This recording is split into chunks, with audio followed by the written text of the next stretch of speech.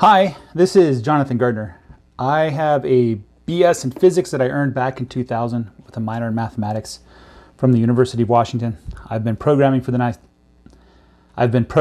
past 19 years at various companies, and for about the past 8 years I've wanted to go back and earn a PhD when I can get the time and motivation to do it. So I've been studying physics kind of on my own, and you've probably seen some of my videos on the Introduction to Electrodynamics by Griffiths, and I wanted to cover the Introduction to Thermal Physics by Daniel V. Schroeder. So this is the textbook. I believe this is second edition. This is the textbook I'll be covering. I'm going to go through this entire thing. It's like an open study notebook type video. I'm studying this book deeply, and I'm telling you what I'm learning from it. You can treat it as a lecture, or you can treat it as a supplement. Do with it what you will. If you complain that I'm following the book too closely and that my content is correct and it matches what is in the book, then I'm going to take that as a compliment. So that's what I'm doing. So Schroeder is a popular textbook. There's other textbooks that are commonly used as well. This is not those textbooks. This is Schroeder. The way that this book is organized is he allows you to go through the textbook to either study statistical mechanics or thermodynamics.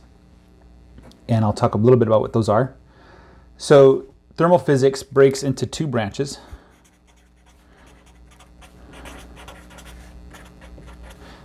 It can break into thermodynamics and this is the study of temperature, pressure, volume, entropy. I think it's Q is the quantity for entropy, and things like that. So thermodynamics studies these big quantities. It's more relatable to the real world because this is the things that we can see, touch, and feel and that we're familiar with. The other area is called statistical mechanics.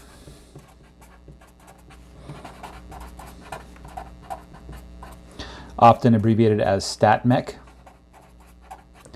And this studies the motion of atoms and molecules and even subatomic particles.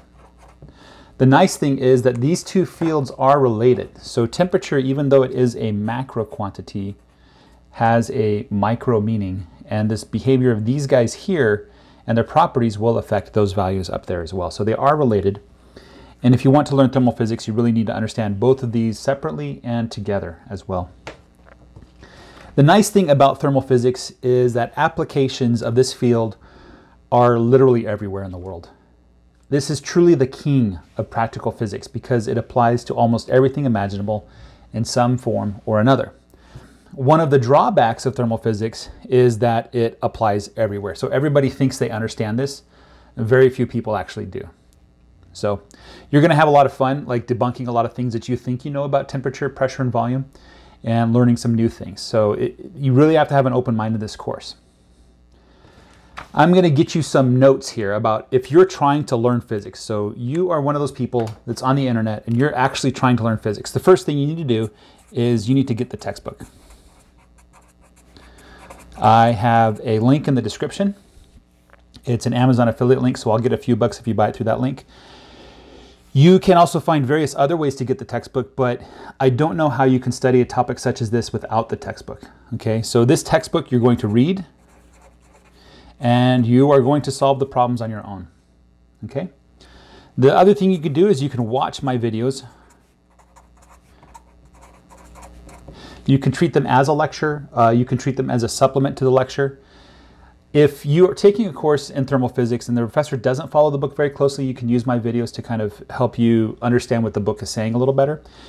And so the idea here is that the more you expose yourself to the information and the different medium that you use, the different media, so like if you're watching videos and reading books and practicing problems and talking with your friends, then that's going to maximize your ability to learn the subject. With speaking of which, you also want to talk with others.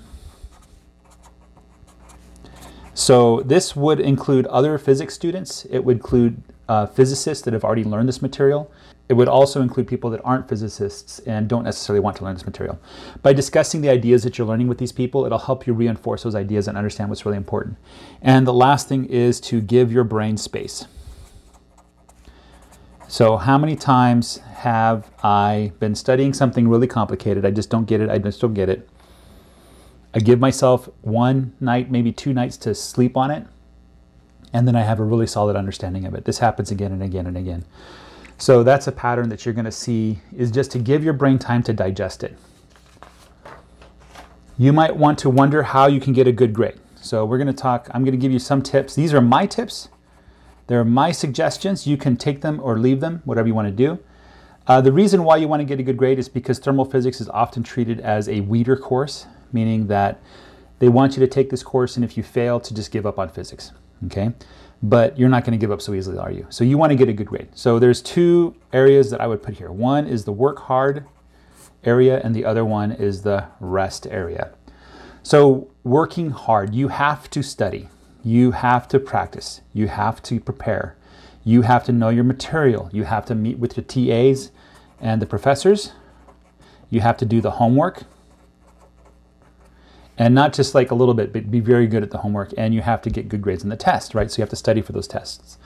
There's a lot of work you have to put in. However, I think everybody nowadays realizes it wasn't so much common knowledge back in the 90s. But nowadays we realize that rest is just as important as working hard. If you do all exercise but never rest, you will not gain physical strength, right? So you need to get plenty of sleep. And I recommend taking your phone and putting that in a drawer or setting it aside. Just go to sleep early and wake up early. Sleep is probably the most important thing you can do. Also, consider the food you're eating, okay? I don't want you to be one of those wild health nuts, but consider that maybe eating processed foods, maybe eating too much food or too little food is probably not good for you. If you have the opportunity to, you should learn to cook for yourself using raw ingredients. It's not that hard, and it's much healthier than the stuff you buy in the store. I would exercise. When I was studying physics, I was running. I was running 3 times a week. I had run cross country in high school, and so that was something I like to do, and I think that really helped, okay? The other thing is, do not play with the chemicals that alter your mind, okay? Obviously, this includes like drugs that aren't prescription drugs. If your doctor says take a drug, you should take the drug, okay, period. But I would include things like alcohol, tobacco, even coffee or tea that have caffeine in there.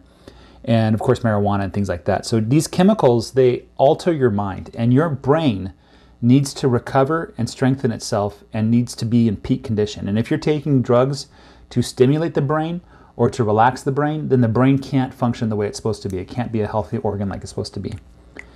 And another thing I would add is your social habits. So hopefully you have a network of friends. You have family that you can rely on, a home base that you can go back to.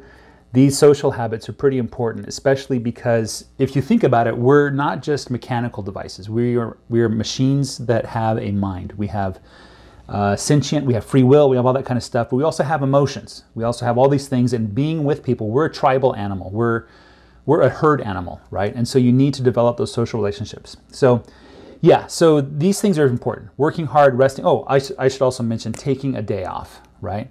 So 1 or 2 days a week, you need to just take it off and just relax and just do nothing.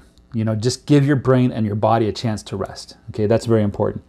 Anyway, if you like what I'm doing and you want to support me, you can do the typical. You can subscribe, you can ring the bell, you can click like, share with others this video, put it on social media, whatever you want to do. You can also join us on Discord. So I have a Discord channel, links in the description below.